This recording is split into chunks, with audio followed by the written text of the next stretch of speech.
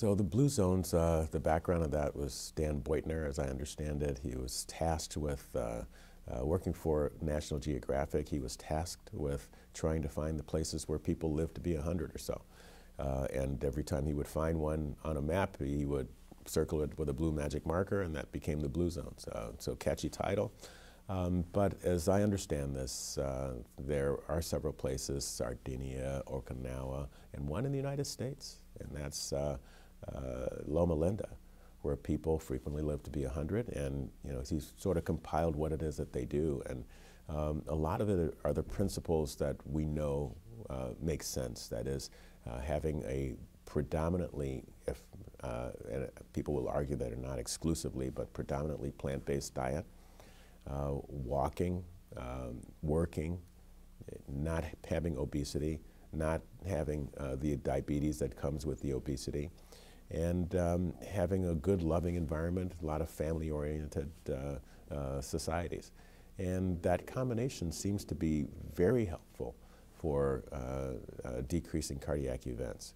Now, people will thoughtfully challenge all of that because, unbeknownst to many, the Hispanic race in the United States, or ethnicity, actually has now the longest life expectancy, even though they have more diabetes, more central obesity, a lot of hypertension. And so you're saying, and the diets are not good, and you're saying, well, what's the disconnect?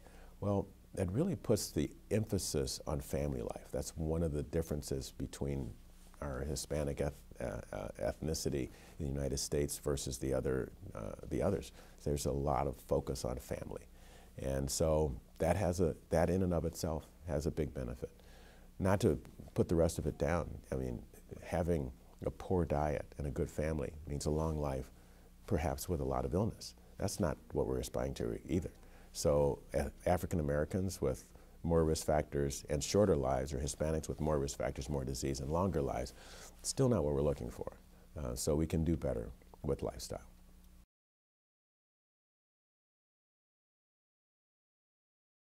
So we actually have pretty good data, mostly from one of those blue zones from Loma Linda University, and Gary Fraser, and the Adventist Health Studies 1, Adventist Health Studies 2.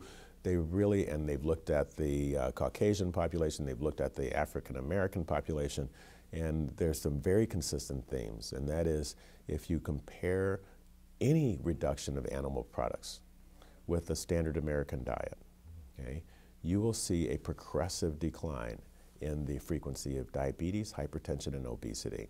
And ultimately, that'll decrease mortality. Now, obviously, it's going to take them a longer time and accumulation of more deaths, okay, to actually be able to characterize that more fully. But right now, it's very clear that men have about a 20% decrease in cardiovascular events and death if they are doing more of a plant-based diet. But they actually are able to characterize their data into really 5 categories. The regular American diet, those who back off of animal products to some degree, those who back off of most animal products but maintain the fish, so-called pesco-vegetarian, kind of like the Mediterranean diet. Those who are ovo-lacto or lacto-ovo vegetarians, and those who are totally vegans. And you don't see a lot of difference between the ovo-lacto vegetarians and the pesco vegetarians. Those differences are smaller, but the others, these are huge differences.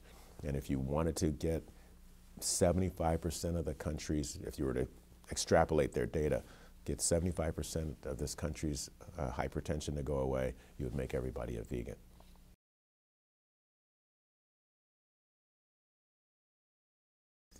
The important aspect of refinement versus whole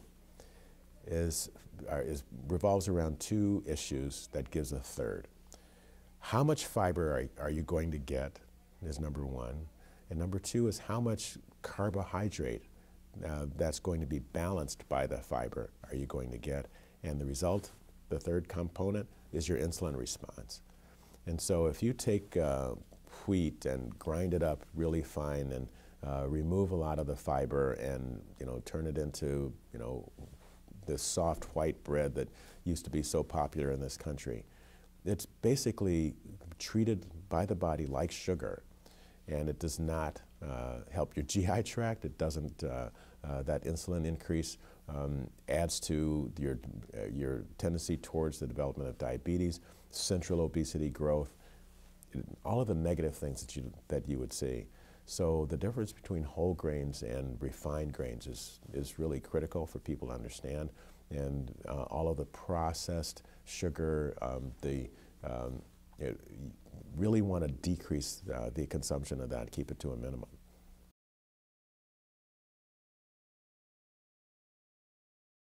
Systemic hypertension is actually a variety of illnesses, but for the most part, it's an entire construct of our societies and our existence.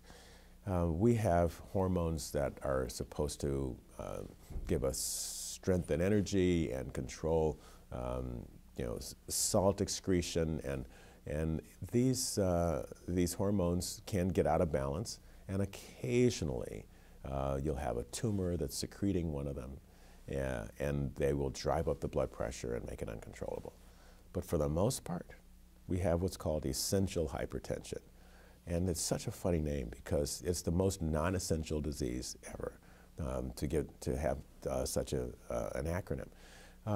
So by non-essential, it really is behavioral. If folks would decrease the amount of sodium intake, exercise on a regular basis, maintain if I had to pick, we talk about ideal body weight, but it's ideal body weight with less central obesity, a flat belly. If people were to do this, and use predominantly plant-based nutrition where the plants have the kind of protein, the kind of amino acids within the protein that lower blood pressure, particularly glutamic acid, according to Jeremiah Stamler's Intermap study. We could lower or eliminate hypertension in most people. People with the secondary causes, kidney disease, adrenaline-secreting tumors, aldosterone-secreting tumors, those will be there, and we'll figure them out, and we'll do the operations or whatever's necessary to fix those. But essential hypertension is really not essential.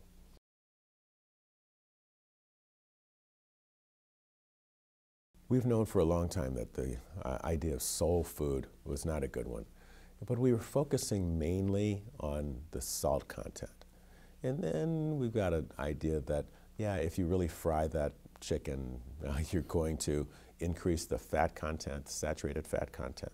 Okay, so then it became, well, there are a lot of animals in this, and it is you take a piece of an animal and you put it in the collard greens or the mustard greens. It has to have fat back or neck bones or something like that.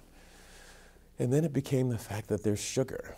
For so many of us vegan, vegetarian people, it's kind of like, well, if it doesn't have a face and it doesn't have a mother, it's okay. Not true. Sugar is deadly. And all of the data that we've collected so far, where people look at it carefully, say that eating an animal product is bad for you, but eating sugar is a little worse. And so if you put all that together in one diet, that would be a characteristic of the African American diet. It was characterized pretty well recently in a publication by the Regards trial. They weren't interested initially in just cardiovascular disease. They were actually interested in stroke. And they were interested, Regards actually stands for the regional differences in stroke based on geography and ethnicity. And what they found is that southern eating pattern, which is a lot of organ meats, a lot of fried foods, not just yams, but candied yams, have a lot of sugar, sweet tea, that actually increases heart disease mortality, particularly in the kidney disease population, and stroke. And this is something that's imminently fixable. It means that you have to go into the areas where our African American culture is predominant and really talk about these issues.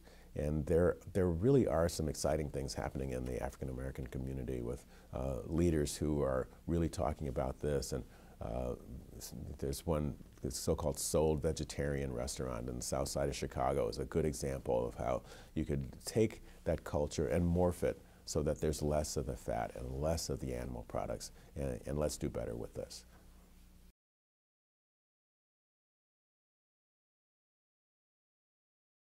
Cholesterol really has, if we're talking about LDL cholesterol, it really does have a pretty much linear correlation with heart attack, stroke, and death.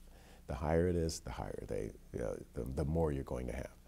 And so if we talk about any method that lowers it, with a few exceptions, you're going to improve outcomes. The exceptions are, for one, niacin, which was pretty good at raising the good cholesterol, have a small decrease in the bad cholesterol, and the outcomes did not match it. And there are a couple other drugs that are like that, where you could talk about improving plaque morphology or something like that, but not having the mortality improvement to go along with it. Or there's one set of drugs that, the fibric acid derivatives, where one of the studies said that, yeah, it decreases cardiac events, but the overall death rate doesn't change. Having someone die and bragging that they didn't die of heart disease is not what we're looking for. And so we need to be very careful about how we lower cholesterol. And so far, the data is pretty clear that if you lower it with statins, and hopefully at the next Heart Association or American College of Cardiology meeting, we'll find out more about the new PCSK9 inhibitors and their effect on mortality. But plant-based nutrition, diet, exercise, weight loss, those correlate with improved outcomes. Heart attack, stroke, and death are imminently reducible if we can, and they do correlate with the LDL cholesterol. Now, people will point out that it's not just cholesterol. Inflammation is also plays a part in it, and it just so happens that diet and exercise, particularly plant-based diet, lowers inflammation as well.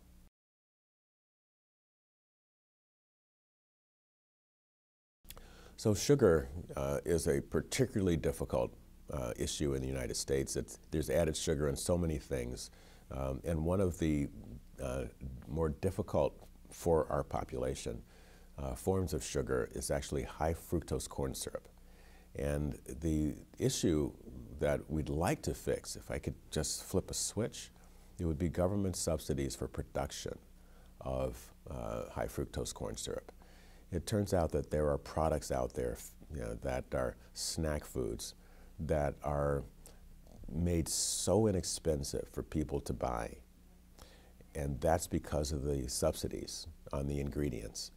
And these ingredients are not helping, and so the government is actually historically paying into production of things that they're going to have to pay for on the other end in terms of the cardiovascular mortality and morbidity, excuse me. Mortality is pretty cheap. If you pay your premium and then you die, you're actually helping their system.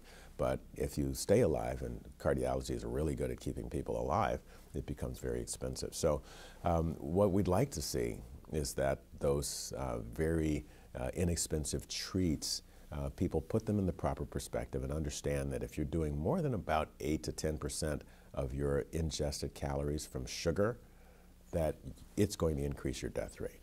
And so our obesity epidemic revolves around it. There's a lot of sugar addiction that needs to be broken. It's just a matter of having people, first of all, withdraw, make sure they're eating at good intervals, eating more whole food, plant-based diet without the processed and refined stuff.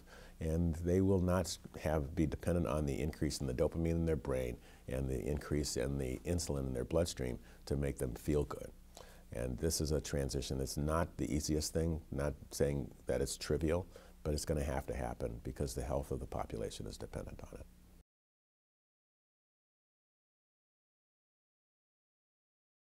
So we were shocked a little bit to find that the publication, I think it's almost a year and a half ago now, that made us realize that diabetes was being driven by the beverage industry. I'm sure they weren't thrilled to hear this either. And so much of the news articles, it's interesting, so much of the press talked about sugar-sweetened beverages because we had been talking about sugar-sweetened beverages, we meaning cardiology, the American Medical Association. We were actually in favor of the research that looked into restricting sugar-sweetened beverages and taxing them. And I know that's a very controversial thing in Chicago. And the Cook County Board was really looking for that revenue from the sugar-sweetened beverage tax that was passed, but then it was repealed, and they sort of have a budget that they can't fill now because that money is not there. And they have to pay for the health care of people in Cook County. Without that, the health care costs are going to go up because of the sugar-sweetened beverages, and they don't have the revenue anymore.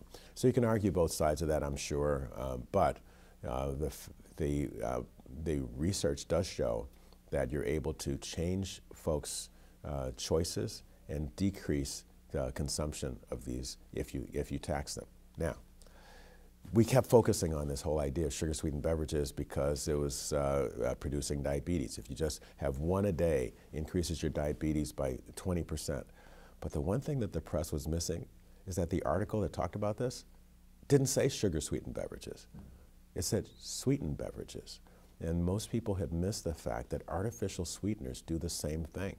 So I've had to go looking for every single one of them to find out what is happening.